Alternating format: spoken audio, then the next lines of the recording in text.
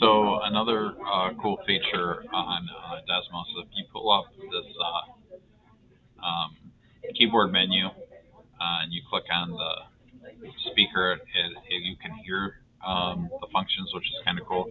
Or if you just hit Alt T, that turns that on and off, and it's called the audio trace. But when I hit play, you can hear it.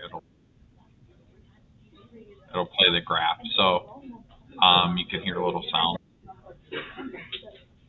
which is kind of neat.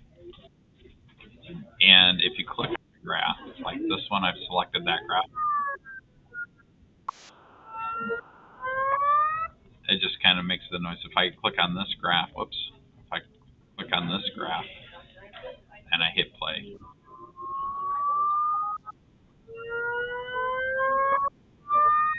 also it makes like a little sound when you get to a point of interest, which is kind of cool. Anyways, that's kind of a neat feature, I think.